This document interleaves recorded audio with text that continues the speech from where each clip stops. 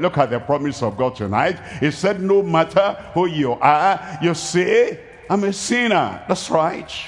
I'm a terrible sinner. That's all right. But he says, I will be their God. You're a sinner.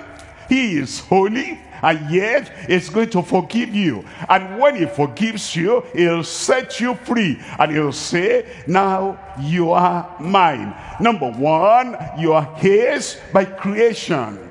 Because he created you. And he is your God. And he says, I will be their God. Number two, by redemption. By creation, he is your God. By redemption, he is your God. And he says, I will be their God, and they shall be my people.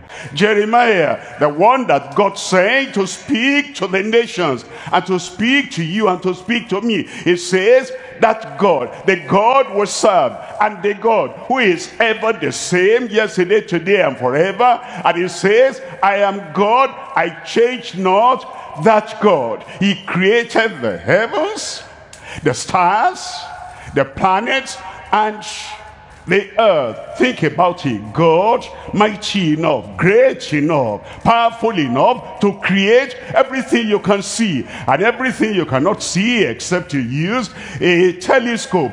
He, with the great power, created everything, the seas and the oceans and the earth and everywhere. And now the conclusion is, and there is nothing too hard for thee.